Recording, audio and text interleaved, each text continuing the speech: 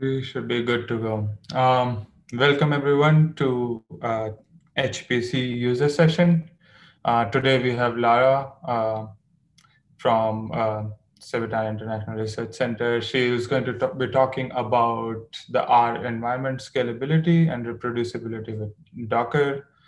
And we have had a lot of questions regarding how to set up our environments on Chiha and how can we manage our environments. And I think today's talk from Lara should give a pretty good idea on how you can achieve those things in your environment. And even without that, even outside Chiha, it's really nice to have a grasp on how you can manage the environments around the software. And hopefully you guys should get a lot out of today's talk. With that, I'll let Lara start. All right, thanks, Ravi. So before we jump into the materials that I've shared, so in case you've not noticed, I've put a couple of them in a link to a series of materials in the chat. But before we actually touch upon that, I wanted to just share 3 or 4 slides to ensure that you understood the terminology that we're going to be using with Docker. And I'm also going to talk a little bit about Singularity, since after all, this is an HPC user session. So that being said, let's go ahead and get started with the slides first. Again, the agenda for today is to first give an introduction to Docker. We're going to talk about some of the containers from the Docker project. I will explain all that as we go through. We're going to build and customize a Docker file. We're going to talk about containers with bioconductor dependencies, Docker Hub, and then finally Singularity. This is the link to the materials. Again, it is in the Zoom chat room. So starting with Docker, this is a very simple overview of Docker. There's of course a lot more into this if you look at the official documentation, but for our purposes today, we're talking about Docker, of course, for managing virtual environment, for managing computational environments, right? So Docker is not the only technology used to manage environments. The more classic one is, of course, what probably many of you have used is virtual environments, right? For a lot of computational biologists, you've probably used Conda before, and Conda it does more than create a virtual environment, but after all, it does that. And that being said, although we're talking about Docker today, and Docker has a lot of advantages that I'm going to go through, I still think the virtual environments play a significant role in today's data science world. It's easy to, install dependencies with virtual environments, start them up. A lot of the current workflow managing systems like SnakeMake, Nextflow can easily integrate virtual environments, but container technology is becoming more and more common, and that can also be integrated with other types of technologies like the workflow systems that we use in our data science. And mainly the reason why we really want to focus in Docker here is because one major advantage that Docker has, or that container technology has over virtual environments, is that it encapsulates not only an application, the dependencies, but also the operating system.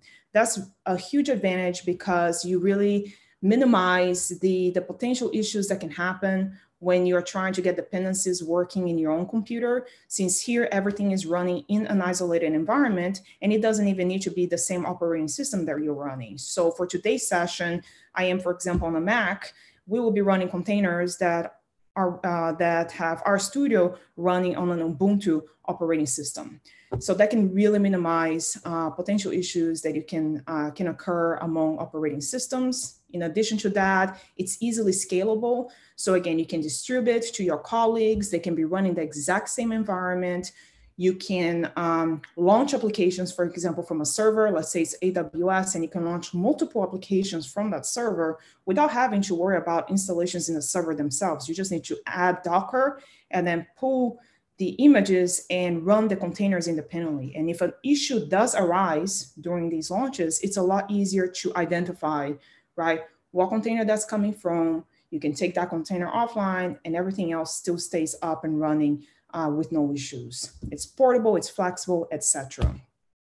So that being said, before we jump into the materials, I also wanted to clarify some of the terminology that you will hear me saying. I've already said probably most of these, which is Docker file, image, and container.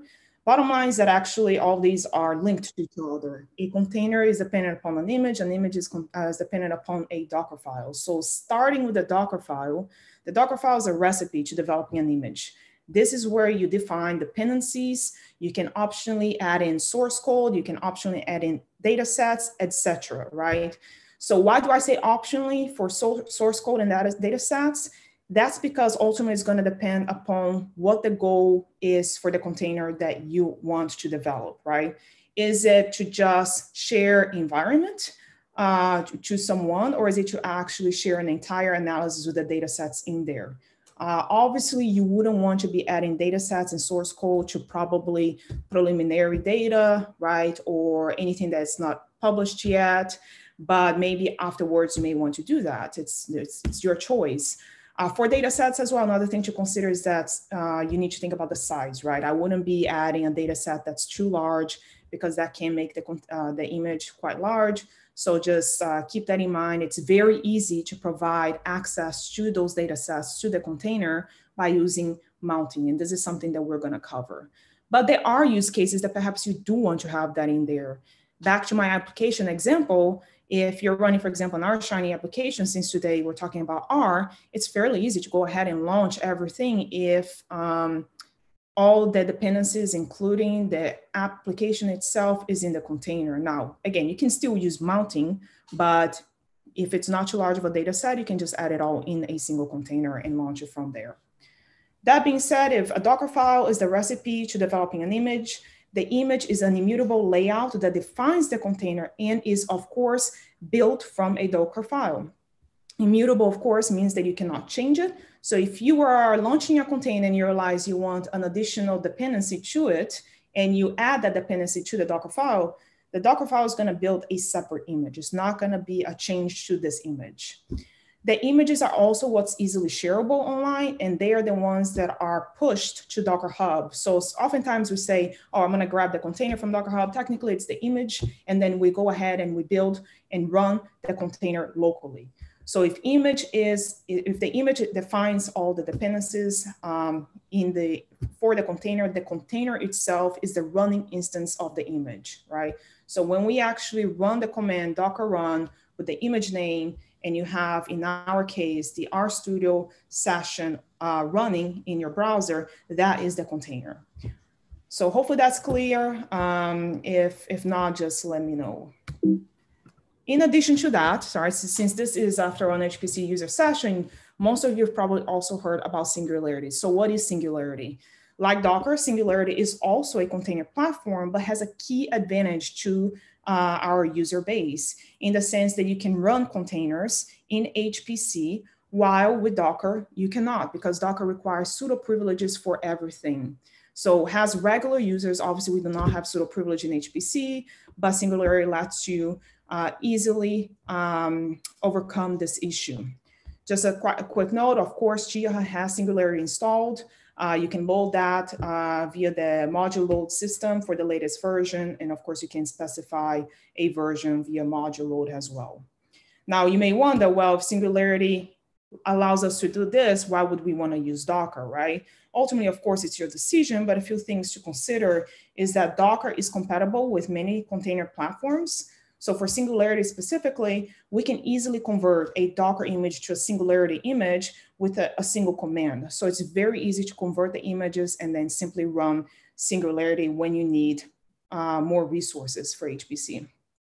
Importantly, although Singularity does not require sudo for running the container, Singularity does require sudo for building the image. So if you want to actually build the image from a Singularity recipe, you need to be doing that in your own computer with Singularity installed locally, just as you would with Docker. So really there's no difference. And then really the point that I think is quite important, at least for the computational biology community to consider, is that Docker has a wealth of resources already available for users to build their images. Sorry, there was a typo here, I meant their images. So that means that you're just having to do less work, right? To have your own images up and running. That's not to say that Singularity does not have any resources. Of course it does, but it just happens that Docker has a little bit more. Again, nonetheless, it's ultimately your decision to decide which container to run. But we're going to be covering today the most commonly used workflow for most data sciences use cases, which is to write a Docker file, build Docker images, and run Docker containers, and then when necessary, which we will go through today, convert a image and run a Singularity container. And again, with a big focus in our use cases, mainly our studio, but it would be very similar if you were to do something for our Shiny as well. Now, one last thing I want to point out in the slides is there are some practical differences between Docker and Singularity that you do want to keep in mind. This article that I have in the slides, which is also in the GitLab link for under part 3, and I'll highlight that when we're there, is that you will notice some difference when you're running the container. Other than a pseudo privilege, obviously, something that Docker does, and Singularity does this as well, but Docker does to a higher level, is that it really isolates the file system as much as possible. Thus, access to host file systems, such as a directory in your desktop, needs to be given explicitly via the mount flag, right? And we're gonna go through this. Importantly, and this is something we'll see today, is that Docker isolates the user IDs. So your user ID for your laptop, for example, is not going to show up in the container. And this is important because for the RStudio session, we have to log in using a username. We're going to be using the default username, and it's not your own username. You can change that, but that's different in Singularity. Singularity does have a few differences. It makes some of the host file systems automatically mounted, such as home and current working directory. If you look at their documentation, you see that there's a few other ones as well, and that can be changed. But the username that we're going to be using for Singularity containers is our Chiha username. So just be aware of these differences, and it will become quite clear once we actually go to the session. So that being said, I will go ahead and switch to the GitLab's materials. And starting with part 1, if anybody has any issues accessing this, let me know, but it should be public. So starting with part 1, the very first thing I want to just briefly mention for our session is requirements. Of course, the only requirement here for the session is to, of course, have Docker installed in your own computer. It should be very straightforward, so I'm not going to be going through this in detail, but this link takes you to the installation. All you need to do is just select your own operating system. Also, I have added a couple of getting started documentation from the Docker docs themselves. It's not required, but I recommend reading when you have time, because keep in mind that today we really have a focus in our use cases, while this set of documentation is a bit more global. And I think it's not that large, it's fairly easy to go through, and I recommend going through if you've never used Docker before. Overview, other than what I've already said, one thing I just want to briefly highlight is, again, the whole reason why we're talking about Docker is for environment reproducibility for your data science needs. But keep in mind that science, scalability, and reproducibility is, this is only part of that equation. Always remember that you always need good documentation, right? No matter how good of a software you write, no matter how good of a pipeline you develop, it is, if you don't have good documentation, if you don't update often enough, you're doing a disservice to your own work. Version control of code is always necessary. I've previously presented a lecture in Git and GitLab. You can check out the PDF slides on this link. And version control will also apply to us today, because when we're developing a Docker file, you do want that Docker file to be committed to the project that you're working with, so that as your container image changes, that is also being tracked at the Docker file. And then finally, we have environmental reproducibility, which is what we're focusing on today. So the very first thing that we are going to be doing for this session is to run a container, an RStudio container from Rocker. So just a brief introduction to Rocker. I have a little bit more information here when you're investigating this on your own time. As a summary, the Rocker project is essentially a collection of Docker containers for the R environment. The team has put a lot of effort developing a ton of images for a lot of R use cases, from the basic R installation dating back. I don't quite remember what the version is, but it goes back quite further back, to having images with, again, RStudio, to having images for R Shiny, to having images with, for example, R Shiny with Tidyverse installed. So it's really a reliable resource for anybody who's trying to use Docker with R. So be sure to check out today. Again, we're going to be using one of their images repositories, and they have a lot more to offer as well. So Again, the very first thing we're going to do here is to just run a basic container with no dependencies installed that we're installing ourselves. That's just a warm-up session. But the very first thing that I want you to pay attention to when you're looking at any repository in Docker Hub is pay attention to the tags tab, right? That's what really determines essentially the version of the image that you're running. The number of the tags will, of course, vary depending on the application that you're using. But for the case of RStudio and most Rocker-based images, the number under tags will correspond to the version of R. Again, you will have to be sure to check this out in their documentation under the overview to review it. But again, in this case, if we say 4.0.3, which happens to be the latest version as well, this will be grabbing an R instance of this particular version. And again, they go back quite a lot. You can also, for the Rocker project specifically, they have this in their overview page. You can check out their repositories in GitHub where they explain quite in depth how their versions are configured. And essentially they're saying what I just told you, that they are corresponding to the R version itself, but there are some exceptions. As a matter of fact, you can see in the first line here that there is a difference that they've recently added for R 4.0 and above. So always check the documentation. This second link is just a link that they have as essentially as a reminder of what version corresponds to when the release was done and also what RStudio version is present there. So again, for today, we're going to just use the RStudio containers. For this first example, we're going to just be running the latest image that they have available. I'm going to go through GitLab, and then we're going to go ahead and switch to the terminal so you can actually see the live session, but let's go just section by section, right? So the way that you run a container is with the Docker run command, and then you can optionally add some of these flags, and I'm going to break them down to you in a second. And then, of course, the last thing you want to add is the image name. In this case, we're already grabbing directly from Docker Hub, so you want to go ahead and add their username, then the image that you want, and then the tag. In this case, the latest tag. Okay. So just to quickly break this down. These are some commonly used flags. Of course, they're not all by any means. Be sure to, you can bring in the help section from the command line, but also read upon the documentation. So -D runs the container in the background in detached mode. This is an optional flag. I personally like to do this. --RM automatically removes the container when it exits. I always recommend doing this unless you don't want the container to be removed upon stopping the container. Because essentially, if you don't have that in there and you don't remove the container, these containers will actually still be present in the background. That can take up computational resources. -P is a required flag for running the RStudio container because we do need, after all, a browser, right? The RStudio is a GUI interface to it, and we need to access that via the browser. So you need to expose a port and bind to the port in the container. The choice of the port number itself will vary depending upon the application. We choose 8787 because that is the default port number for RStudio.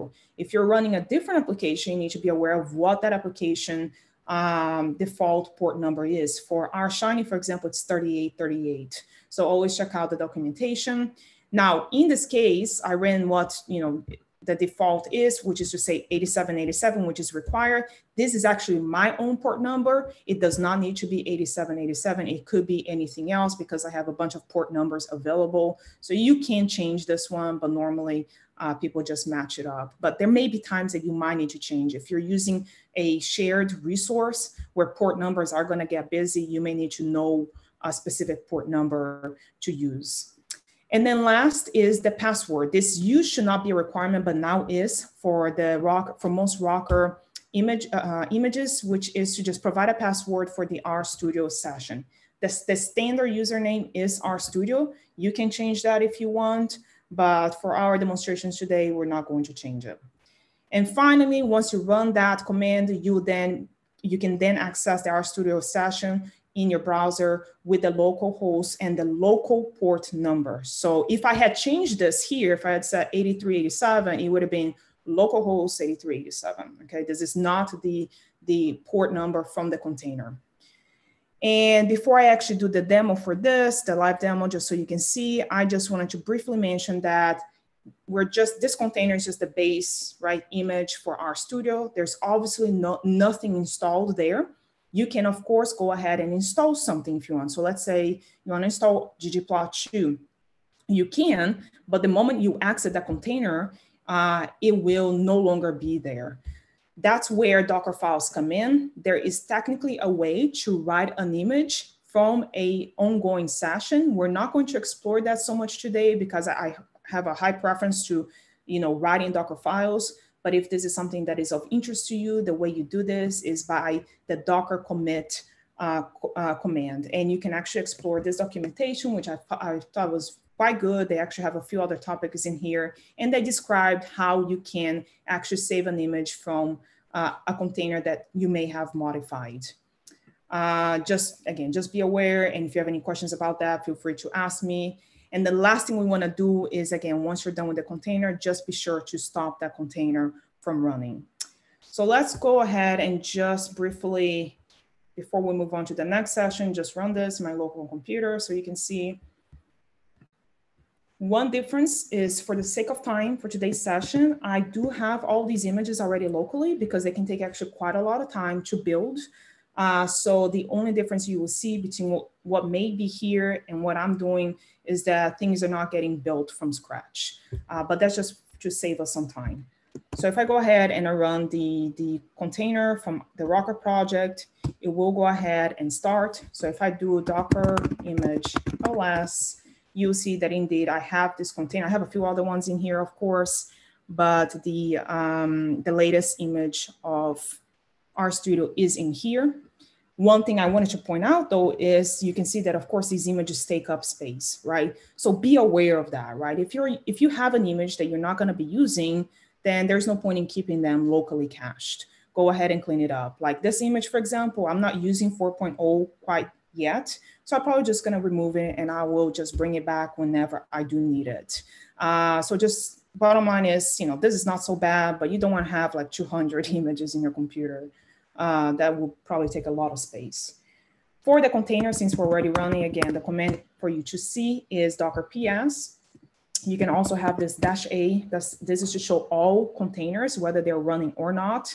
And you will see how that can be helpful in just a second. So since that's running and we have local port 8787, our RStudio session will then be present in local port 8787. Here we put the default username and the password that I provided in there, which is capital MBI. And the session should be on, and here it is, right? So this is the exact same screenshot that I have it. In GitLab, you can see that it says version 4.0.3, session info will tell us a little bit more, but you can see already this is Linux, and indeed it is an Ubuntu operating system. One last thing I wanted to, of course, show is in addition to the dependencies as well, if you go to just the terminal and we just print the current working directory, indeed we are in also a directory that also doesn't exist in my computer. This is a directory within the RStudio container, which is the home directory for the RStudio user.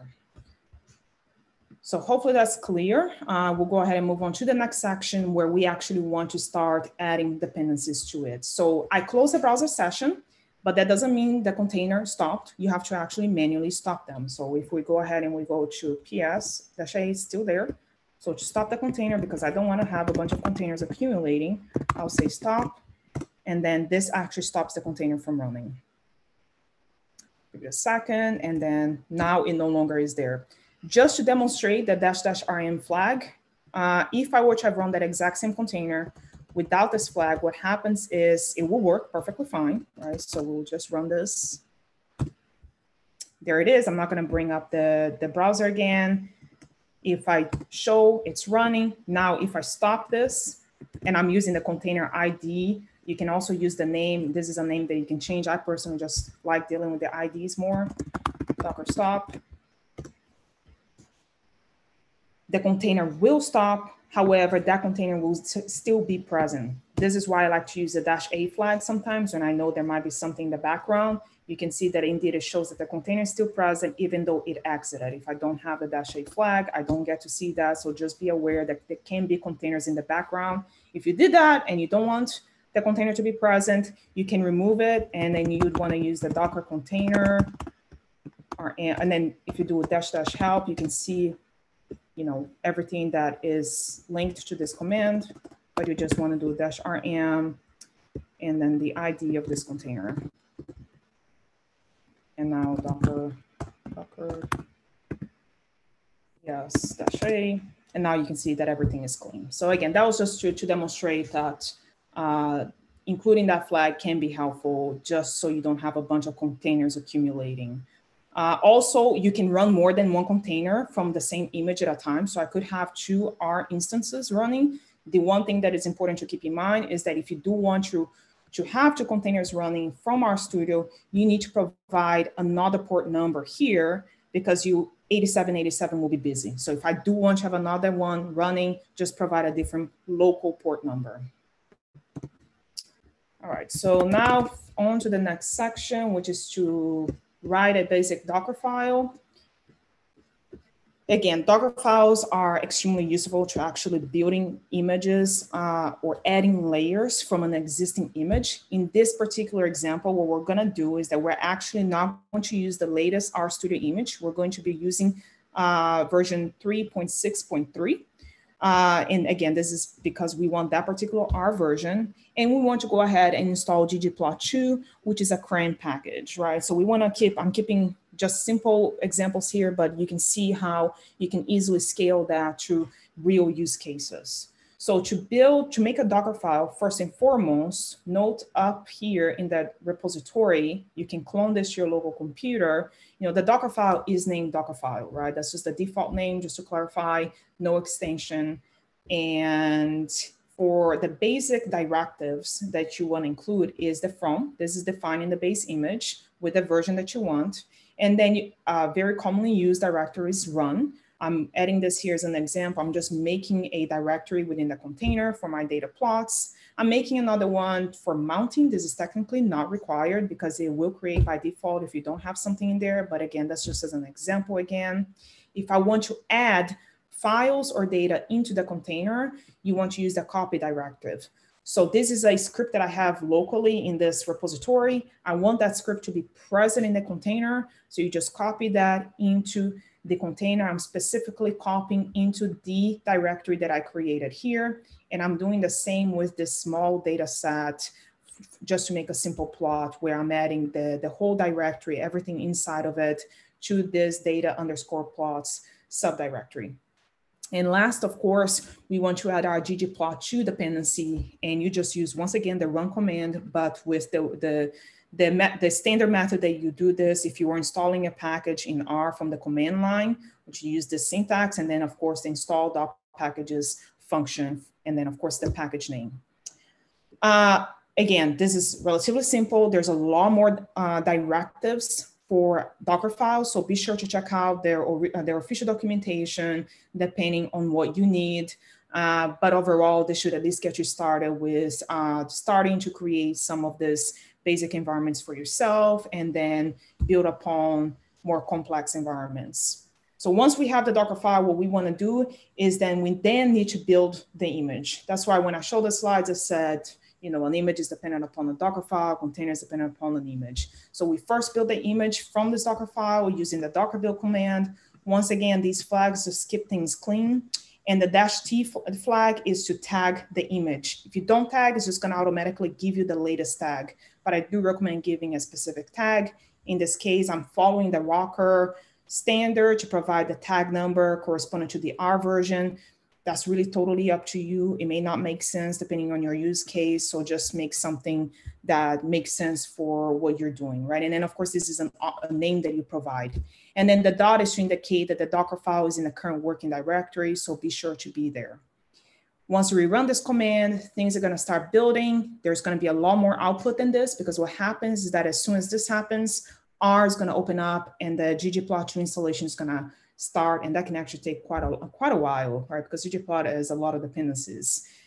Once we build that, then we run the command using the exact same command that we used for the original latest RStudio image from the Rocker project.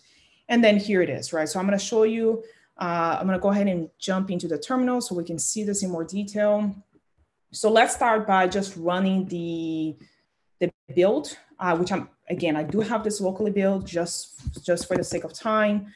But realistically, if you were doing this for the first time, it will take a lot longer. So just making sure we are in the current working directory from this repository in my local computer. Here's the exact same Docker file. So if I just run this and it's the same image, it's just going to find it that it's already there and it's not going to rebuild. If you make a change to the Docker file, it will rebuild, right? It's going to start adding those additional layers. It will use whatever it can use locally and then add your additional changes to it. And then now if we go ahead and we run in the exact same form as before, the only thing we're changing here is the actual image name that we just created. Then we can now access our RStudio session in our browser. Again, localhost, log in again. And then now right away, you can see that we now have switched from 4.0.3 to 3.6.3.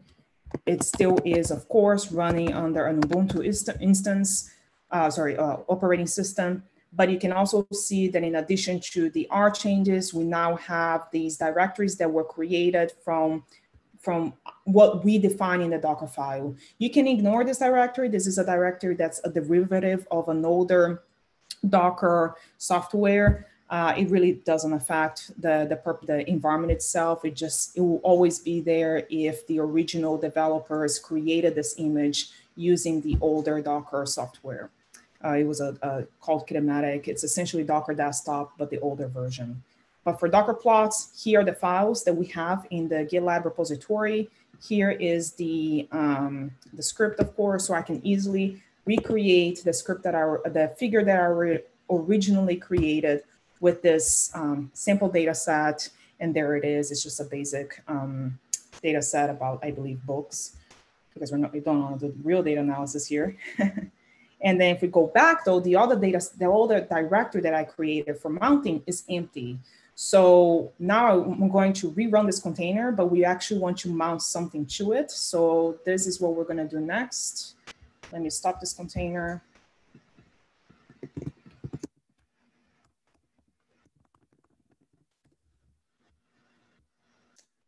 And again, for mounting, just kind of go back here to the materials. The only thing you need to do is to provide the path and how that is, and then the remote location with this -v flag. So it has to be the syntax, right? -v, local directory to remote container directory. I am going to use this specific directory. If that was not created in the container, it's actually not a problem. The container will go ahead and create that for you. I just did it as just something that I always do myself, but it's not a requirement.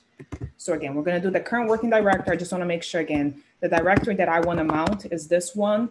So we should see this file in there, which was not present before. And then again, rerunning that container. And the reason why I'm showing you this is because realistically speaking, this is probably what, for most of you who are using RStudio, if you're just pulling an environment, there it is. If you're pulling an environment, obviously that like an environment somebody else created, obviously your data sets are not going to be in there, right? And you don't need to create a whole new image to just give access to some local files. You just need to mount. So it's quite an important concept for the RStudio use case. So that's all I wanted to add in before we move forward. If anybody has any questions, feel free to interrupt. Because mounting a directory is more useful when you have data or underlying data set that might keep changing, but the script or something might not change. So you can just keep the script in your Docker image and keep the data set outside and only mount that folder. That's absolutely correct. It's definitely more useful. Sometimes there may be cases that you do want to add something there if you're distributing and it's finalized, like an application, like our Shiny applications may not change as much. And if you're trying to handle that in a server, it may be easier, but definitely see the mounting as the most commonly used case, not just because data set changes, source code for data analysis can also change very often. So mounting is certainly going to be the most utilized use case, not just for Docker, but for Singularity as well, okay? So that's a good point. Sure. Okay, so moving on to part 2, this is containers with bioconductor dependencies. There is a reason why I went ahead and I made a separate section for bioconductor, and it essentially comes down to the fact that bioconductor actually has their own set of images.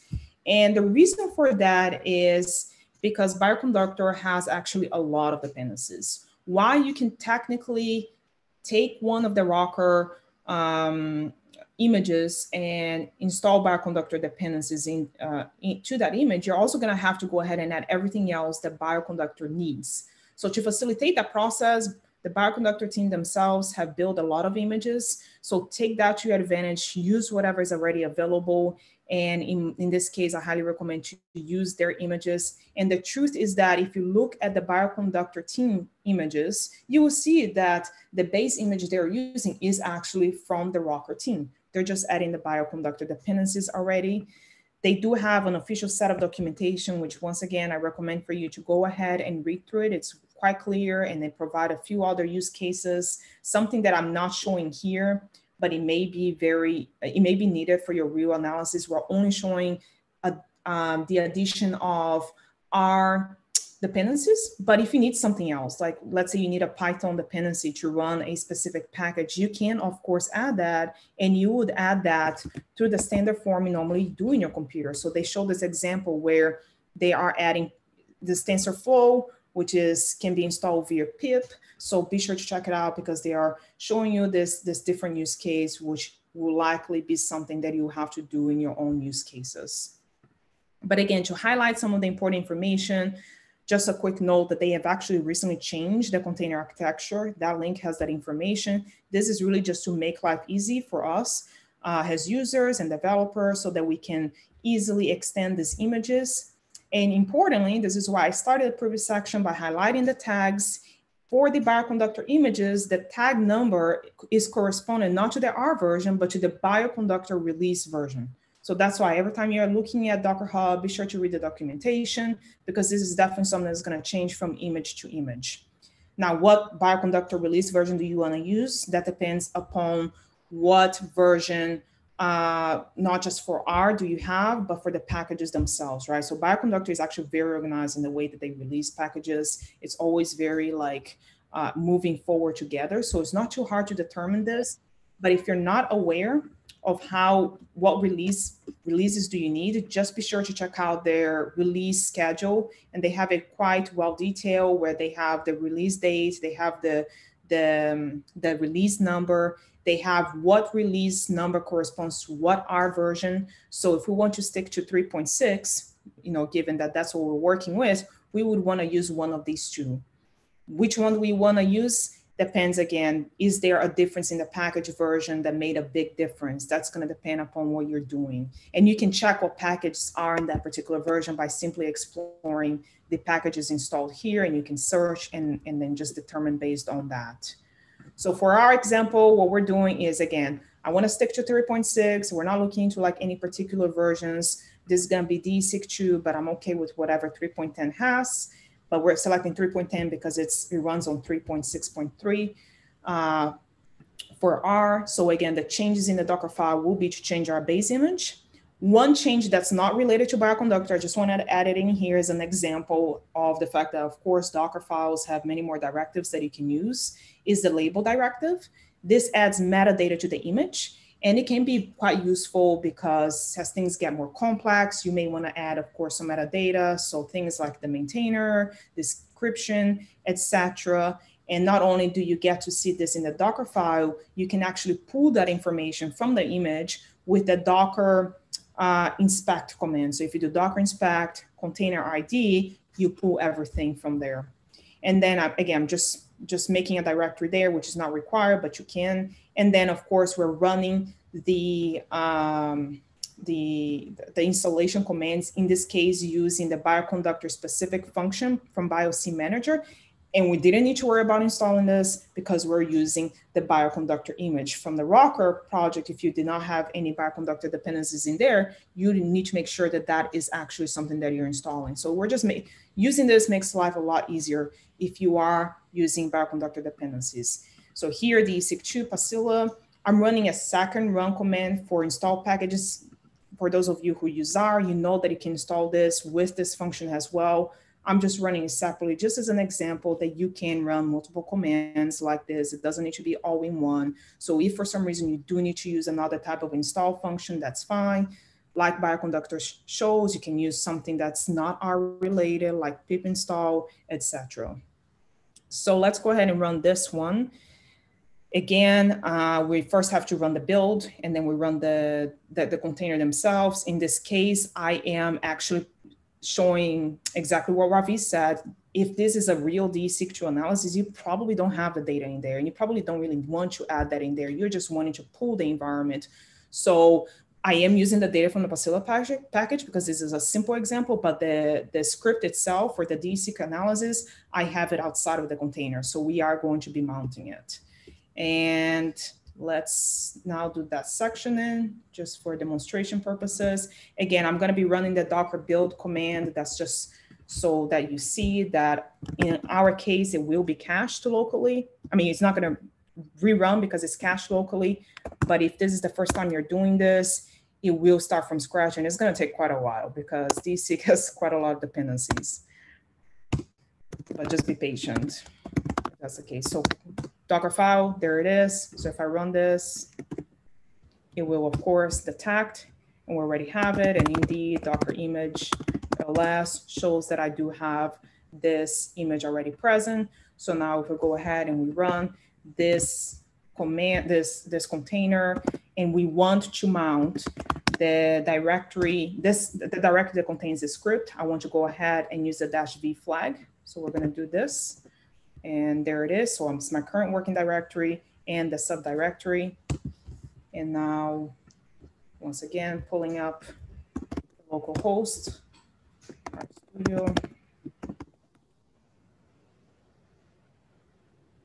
And now you see that once again, we do have the same R version, but you can see it already that this is bioconductor. It has bioconductor dependencies because bioconductor is actually warning you, hey, this is not the latest version. And that's fine, that's what we expect. And then here's our directory that I added the R script. So this is in my local folder, my local desktop, but Docker is finding it. So if I just run something really quick, it will be present here. And actually, I don't point this out, but I just thought about it. Another important thing about mounting, right, is that it lets you write files to your local file system. So for something like DSIG, where you do want to be saving your outputs to your local host, mounting is very important. So if this was a real analysis, I'm just running a basic one and I don't save the results. But if I were to say write.csv, put that object in there, the file would show up here and it would show up in my own computer. So that's quite important, right? So just as an example, if I were to, for example, how many times do I need to say example? If I were to just open that up and go to part 2, and I'm just gonna add a quick file here. Let me see. Okay, I'm gonna ask you that if we add a small file to directory for mounting, would that show up in? Yeah, that's right. So here's the file. There it is. This is just a PNG file, but there it is. It shows up in the container, and then vice versa. So if I write something here, it's gonna show up. So this is, again, quite good because if you have data sets that you want to just quickly add into the container, maybe you forgot, this is just much more flexible. And ultimately, the result that you get out of this entire analysis, you might have to mail it out to someone, or you might have to put it up on Box or something, and then you have it in your local system outside of the container space as well. That is correct. Absolutely. And then there it is. This was just a basic analysis using a Pacilla data set, but this is the object that we expect to see. I plotted a PCA and we see there. So if I were to save that PCA, it should work. Yeah, right, we can do that and then save it. the directory, the seq2 analysis, choose, save, files, there it is. So, and there it is in my local computer. So you can see how that's quite flexible and definitely useful. So hopefully that's clear as well. I believe that's all I wanted to show for this particular container. Yes, so let me go ahead and stop it. Before I forget, once again, I just want to make sure I stop the container from running.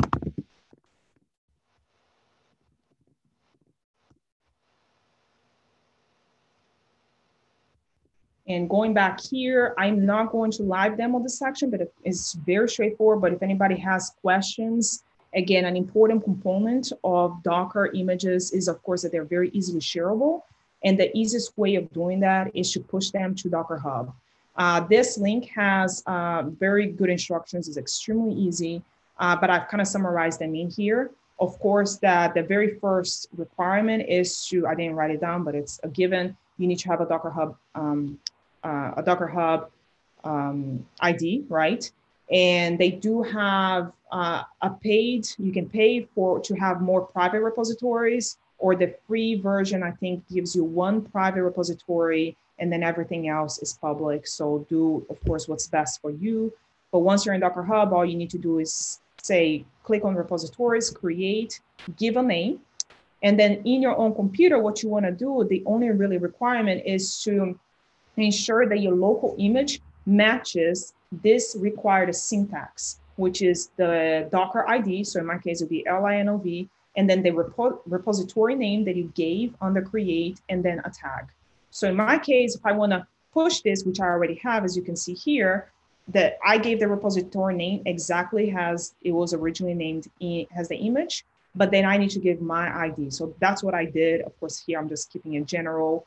And then once you retagged that, you can then push with the Docker push command, and it will then be online. And of course, you can add information under the manage repositories tab that you're going to have has the original developer of this image. So again, I'm not going to demonstrate this because I already have it up and it's very simple, but if somebody has a question on this, please let me know. And then the last section that we want to cover, of course, which is very relevant for this user session, is how do we run an image in HPC, right? Making sure this is good. Okay, so we should be good there.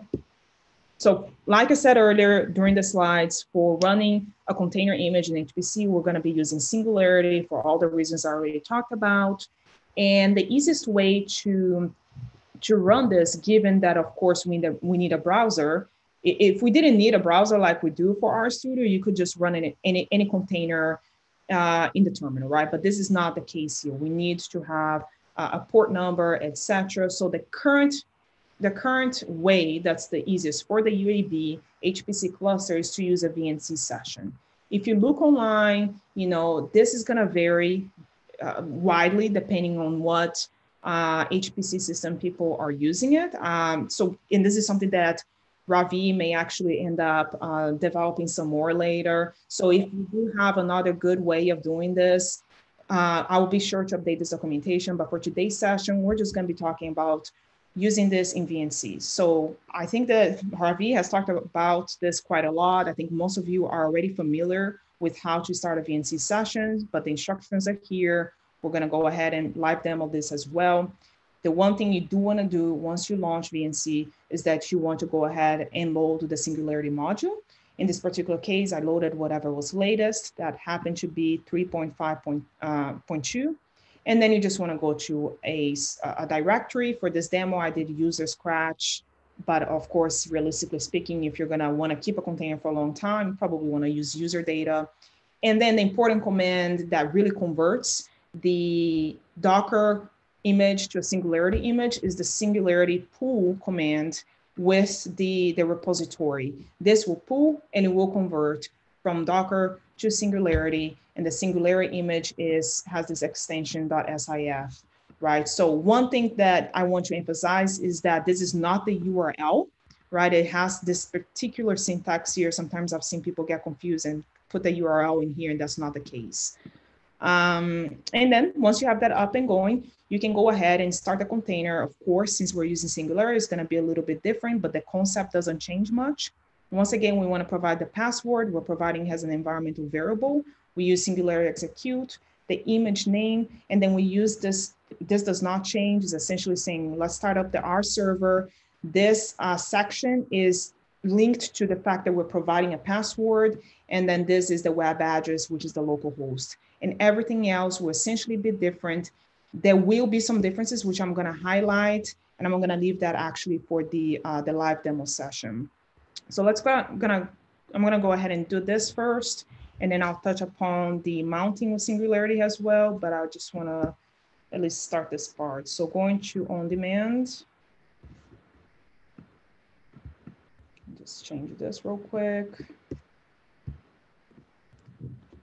Just 1 second, I need to authenticate this.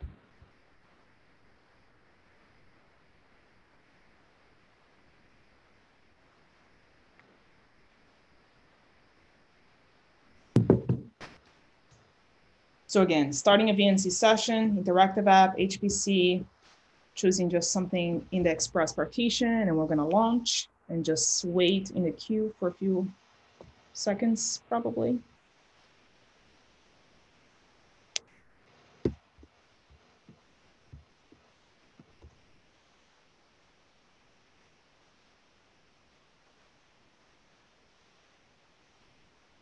Okay, so the session starting.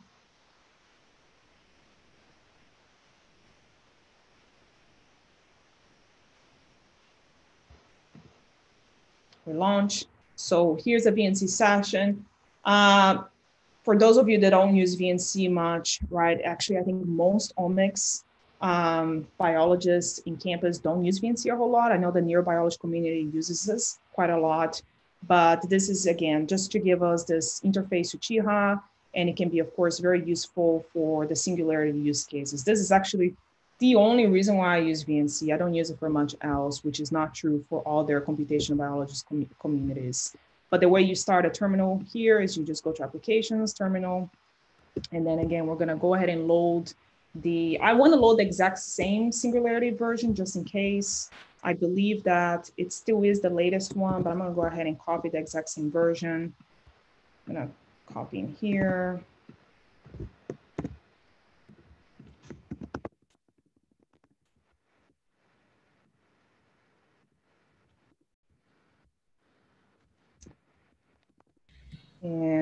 And then, oops, sorry, I mentioned the module list. And there we have it, right? So now I'm gonna go to the Scratch directory that I already have present. By the way, I noticed that Anaconda has Singularity softwares as well. So if you create an Anaconda environment, you can load it whenever a newer version. I think there might be a version or two newer than this 3.5.2 of Singularity. So if you have a Conda environment, you can get the latest Singularity software as well.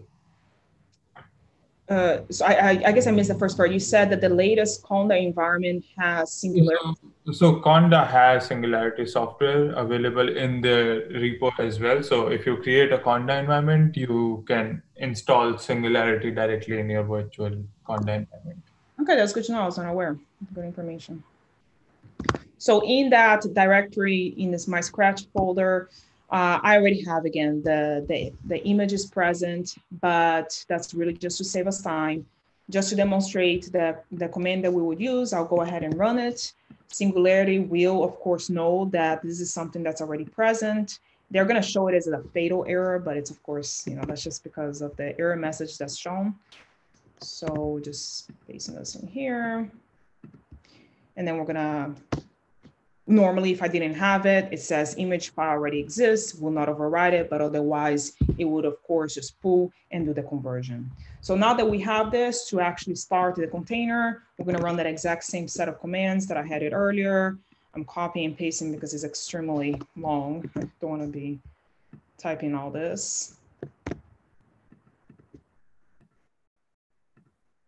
But it doesn't change, right? The concept doesn't change from what we did in Docker. We're still providing a password. We're telling localhost we're giving the image name, etc.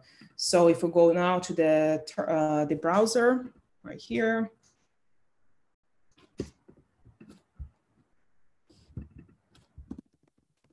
localhost, there it is, exact same thing. So one difference, however, is that in Singularity, you do not want to provide RStudio username. You actually provide your own Chiha username, which in my case, it's that, but we do want to provide the password that we provided in the command, which is MBI. It's not the Chiha password. But otherwise, so that's one difference, right? That's why I mentioned the slides that the user ID is much more well isolated in Docker than it is in Singularity, and Singularity does this on purpose. In addition to that, you should also note that this looks different, right? This is because this is my home directory in Chiha versus the home directory for the RStudio user. That doesn't mean that you don't have access to the RStudio user, quite the opposite. So here you have linov and you still have RStudio user. So I specifically pulled this container because even though, like I said, realistically speaking, you're probably going to be using mounting, which in this case is binding to access data sets, etc. If you do have a file that is in a container and you want to access it, it will still be in the exact same directory that was in the original container for the RStudio user. So if we go to just home, we'll then now see two users, my own and RStudio. So everything that was in the container still is here. And then this is the exact same file. So we can go ahead and run and it will work exactly the same. So that's really just one difference to be aware of is this file path system. In addition to the file paths, in addition to home, like I said, the current working directory is also mounted. So if I go to my Scratch directory, you will see that indeed that is in there. So I'm going to go to the Scratch and you will see that this is the subdirectory in the Scratch folder that is mounted. Now, that's not the only directory that I have in Scratch because I have a lot of analysis ongoing. Since I'm a core director, I actually do have more, but they're not present in here, right? And that's done on purpose, right? Singularity is not opening up your entire file system to the container. So if you do want something else, then you would want to just go ahead and provide it as mounting. So that's what I'm going to talk about next. Let me just minimize this. And I will just probably just show this. If anybody wants me to demonstrate this, they can, but it's relatively straightforward. It's running the exact same command with essentially the mount flag, which in Singularity is called bind. So let's just skip down here where I discussed this. So if I were to again say, I want to mount this path in my Scratch, which is different from the current working directory, this is all I'm adding. I'm adding the path, and there are two ways of doing this. So I'm kind of talking about the differences here. You can use bind in the same form that Docker requires, which is to talk to say the local directory and the remote directory. If I run it in this form, then the data that is in this path will be located in my RStudio directory, right? Because I specifically established this link. But in Singularity, you really don't need to do that. It's just a lot simpler to just provide the user Scratch path. And now you can access that data with the Chiha path. You don't need to worry about providing this. So again, just something to be aware. This is one of those practical differences that I was trying to emphasize earlier. And just to make sure that I didn't skip over anything important here, again, I talk about the username. In Docker, again, the standard username is RStudio. If for some reason you were to want to change that, you can do that in Docker with the -e flag again, but with the user variable and then provide a username. But in Singularity, it will always be by default your Chiha username. So one other thing is Singularity cached. Everything is also cached, and the default location is in user data inside this hidden directory. So if you want to check that out, you just need to run Singularity cache list -v. And to remove it, you use cache clean. I kind of recommend you always do a dry run before you remove it. And I just talk a little bit about this. I don't currently want to remove my images, so I'll leave them there. And then just to wrap it up, because I really wanted to also mention, right, that I focused a lot today in RStudio use cases, but of course there is Singularity and Docker, etc. They're used for a lot more than just R, including more than just RStudio. So just a quick note on these other use cases, right? So first and foremost, right, I can use these containers knowing that they were built from an Ubuntu operating system. I can, of course, run any command that I want by just running the container and then providing a command after the container name. So this is useful. The reason why I'm portraying this, of course, we're just running a quick echo command here, but this is extremely useful, for example, for the computational biologist community who wants to be pulling containers or pulling images, right? For containers that have command line tools. So a common tool, for example, is SAMtools. SAMtools have images available. So if I want to run SAMtools in Docker or in Chiha with Singularity, you can do this, and you will do in a similar fashion where you're running the container and then you just provide the SAMtool specific commands. So you would say in this case, Docker run, container name, and then I can say samtools-view-h BAM file, right, to look at the BAM file. And note that here, I just have the --rm because I don't want to necessarily run this in detached mode. I want to actually be seeing the output. And I'm not providing a port, a -p flag, because we don't need that, right? These are just command line based programs. And it's very heavily used as well. So that's something to be aware of. So just as an example, since we're using this container, I ran a quick R computation. And this is how, for example, I'll normally do this. Obviously for R, this is not super useful. We're probably going to be using RStudio, but that's just to demonstrate that use case. Also, I have, I think that in the past, Ravi has actually demonstrated this quite well with Singularity. So the documentation from the research computing group goes through that exactly. So this is, for example, how we could, interactively run something from a Singularity container. I think the only difference here is that this extension is the older extension from Singularity, right, Ravi? This is from an older version.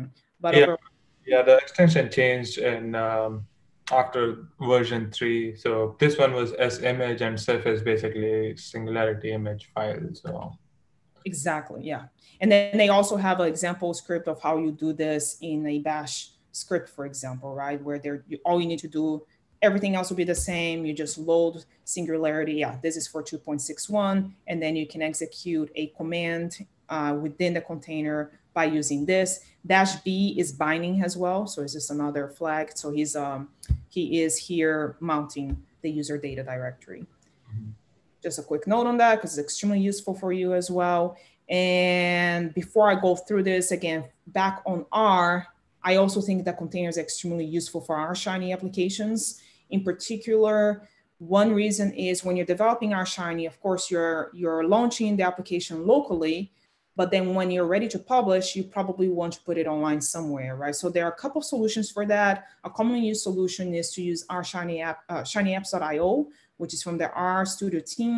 But there are limitations with that because, for example, one of the limitations is computational resources, right? They are limited on how much flexibility you have. So the alternative there is to launch this from an AWS server, or if you're trying to develop internally, perhaps you're using OpenStack, but then to actually launch this application online, there are more dependencies, right? Not only do you need R installed, do you need Shiny installed, you actually need the R server dependencies installed.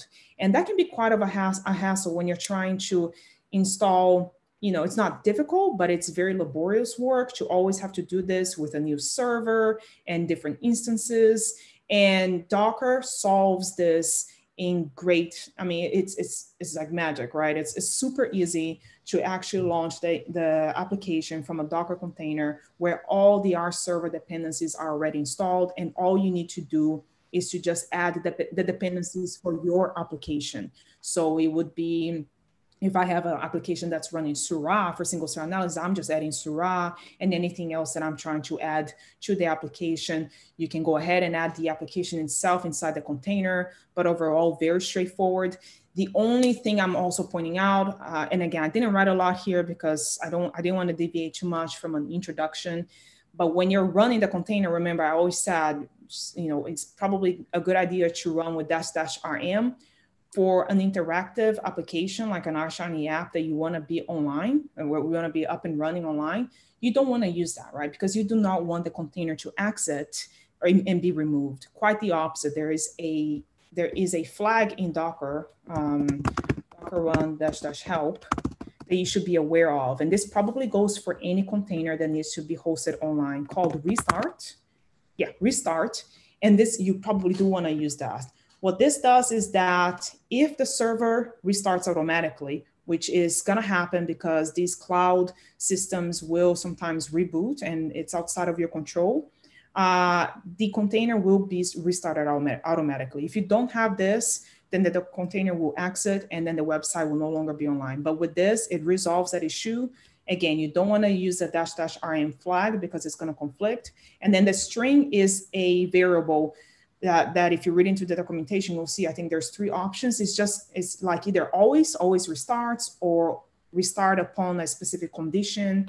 But just an FYI to be aware for our Shiny use cases. And of course, there's a lot more that you may also want to explore for this command.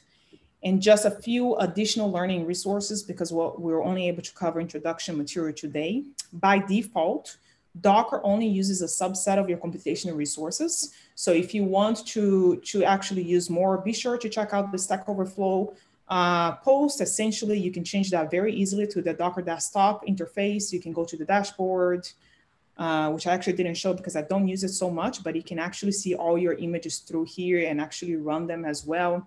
But if you go to preferences, you can then change the resources utilized. And then of course, if it exceeds the resources from your local machine, then that's where you go to Singularity. And then you can also restrict as well, right? Within, you saw a little bit in here with the flags, you can also restrict how much memory to use and etc. So be sure to check this out as well, depending on your use case. This following link is also a little bit of an introduction material, but they cover a little bit on the utilization for AWS. So if that's something that you will need to do, be sure to check that out too. Another point I didn't cover so much, just due to time, is that you may also need to consider that when you're installing a package, especially if it's a CRAN package, you may need a specific version of that package, because unlike Bioconductor, you don't run into this issue as much with Bioconductor because of the way that they are very organized with their release schedule. And if you choose the release number, you should be getting the correct package version. But with CRAN, it may not happen, right? So with CRAN, you probably, if you really need a specific version, because there may be a bug fix and that's not the default version, you may consider using a install version function. Like an example is from the remotes packages, where you're talking about the package name and the package version. Of course, that you have to be sure that you're choosing a version that is correspondent to the R version that you're selecting. But just wanted to make sure that that point was mentioned. This is an interesting, a nice little article that a colleague shared, and I just wanted to put it in here, 10 simple rules for writing Docker files. And then if you have also, last but not least, if you end up encountering that in Chiha with Singularity, you find that your home directory is filling up, which can happen, especially if you are, if you end up having large data sets. Ming-Tang, who's a fellow bioinformatician, he actually has covered this in detail at the very end of this post. So just be sure to check this out if you do run into that issue. But that's all I've got. I think that we've got maybe 10 minutes or 15 minutes left. So I wanted to leave that up for questions.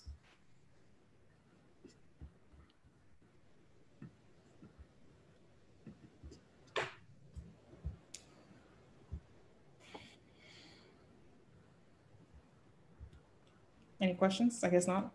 I'm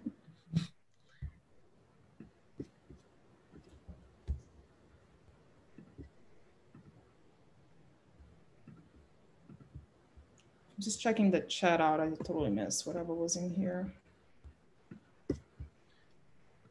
Oh yeah, by the way, so this was a very interesting talk, and this session would be available on YouTube after the session as well. And I posted the link for the YouTube channel. It's basically going to be a research computing channel on YouTube, and I posted the link where you can find this session later on when you guys might be trying out some of these things on your own. Yeah, so feel free to go in and check out that as well. Are there any questions that you guys have?